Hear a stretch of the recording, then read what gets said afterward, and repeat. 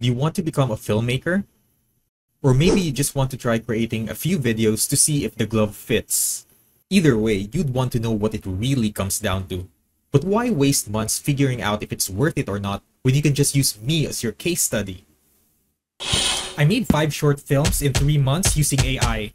Yeah, Professor, it's just pieces fitting together. Goodbye! Point, but what if I do? I take a step back and see Send my the regards. big picture. Always What about those Professor. And today, I'm gonna share everything that I've learned in that journey, including the best tools that worked for me and what nobody talks about. The real challenges and cost of being an AI filmmaker. All the links in this video are found in the description. Pre-production. What you need at this stage is a script, characters, and the art style. So one thing you need to realize this early on is that large language models like ChatGPT are the ultimate assistant for filmmakers. You need them in almost every step of the process, or at least they can be helpful.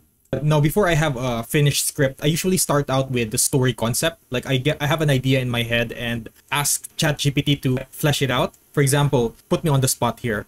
Let's say I want a zombie apocalypse story. Obviously, I could add more details to refine this, but I'm just gonna start with this one. So it gives me a fully fleshed out story. Now, remember, you can be as detailed as you want when you're trying to craft the initial draft of your story and you feed it to ChatGPT, and usually it does help with providing some suggestions that you may or may not use. Now, for the visuals, I usually use Midjourney. If not, I use Flux. So Midjourney is a paid AI image generator. It's by far the easiest and most convenient one to use. If you're a professional who just wants to focus on the creative aspects of filmmaking, this would be my top recommendation. But if you want a free tool that's open source, Flux could be a great alternative.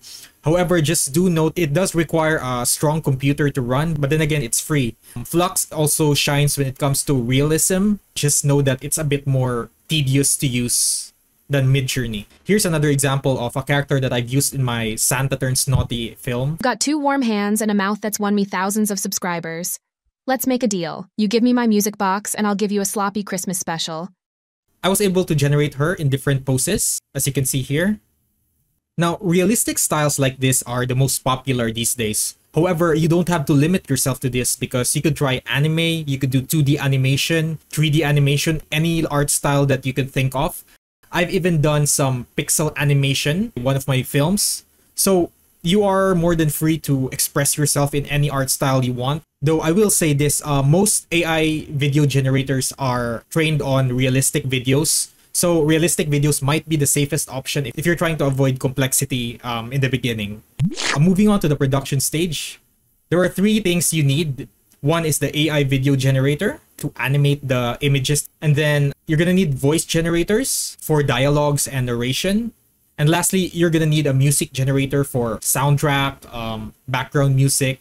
Now, there are 3 major AI video generators that I use. I would say that Kling AI is by far the best overall, and it's what I mainly use for the most difficult renders, especially those that require realism and dynamic motion. However, it is expensive and there are no unlimited plans, so I tend to use it sparingly, and I always use it alongside another AI video generator that has an only plan. My 2 options for that would be Runway and Minimax. Runway is not as good as Minimax. It's not as good as Kling. The motions can be a bit unrealistic. However, it is feature-rich. It has like a video background remover. It has Act 1, which basically allows you to animate different characters using yourself as the driving video. Basically, you record yourself. But I also recommend Minimax because Minimax is the best when it comes to 2D animation, especially non-realistic renders. So you could choose either of the 2 depending on your use case. For voices, I would recommend either 11 Labs if you have the spare cash to spend. It also has a free version, by the way, which is sufficient enough in many cases. However, there is also a free alternative called F5TTS. It allows you to clone any voice. All you need is like 15 seconds of audio and that's it. Now, for music, there are 2 main tools that I use, Suno and Udio. I mainly use Suno because it's so easy to create a catchy song with it. However, if you want more control and perhaps a more advanced way to create songs, I would recommend Udio. if you know what you're doing, you could actually make higher quality soundtracks. For post-production, what you need is a video editing tool and a photo editing tool like Photoshop. For the video editing tool, I use Premiere Pro. It is a bit expensive, so I also recommend using free alternatives like DaVinci Resolve or even CapCut.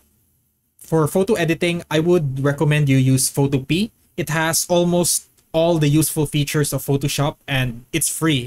Now, post-production is really the part where you need to develop some solid filmmaking skills, such as color grading, because you want to ensure that the entire film looks cohesive and not look like a slideshow of a bunch of clips stitched together, which, by the way, some of my commenters pointed out about my previous films.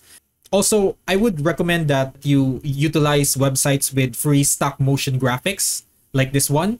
It's quite useful for like things like rain, snow, or solar flares. You could add in as effects on top of your generated videos, and they're free most of the time.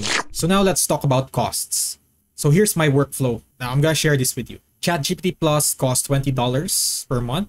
Midjourney $30. Kling, the Pro subscription, is $32. Take note, this isn't the highest tier. Runway or Minimax would cost you $95. Suno and Udio are free. 11 Labs is also free, but for me, I spend a $5 subscription. Premiere Pro costs $22 per month. I'm not even gonna account for the Photoshop subscription here. So in total, it's $204 per month.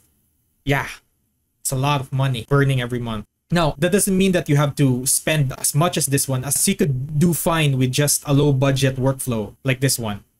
So for this, you're gonna be utilizing free AI assistants like Meta AI or Bing Chat instead of using ChatGPT. The only difference is instead of paying with money, you're paying with your data here. And then you could use free credits from AI image generators. New ones pop up every week and they're willing to give free credits. You might be having trouble generating consistent art styles, but at least you're not spending anything. For the AI video generators, I would recommend getting either a Runway or a Minimax subscription, which would cost you $95 for the Only plan. This will allow you to generate as many videos as you can without trouble. You'll spend a total of $95 per month. So how much have I earned from creating these AI films? And the answer will shock you. It's zero. Probably didn't shock you as much, did it? Anyway, it has given me some opportunities. There are some clients who are hiring me for their project because of the videos they've seen. It has given opportunities for collaboration. There are some who also offer some sponsorships. Is it worth it? Well, to be honest with you, I'm starting to doubt that it is because it cost me a lot to do this. But since AI is rapidly evolving and the industry appears to be moving in this direction, I think these expenditures will be worth it as they are investments in myself and my future. I hope this video is worth it for you though. Thank you so much for watching.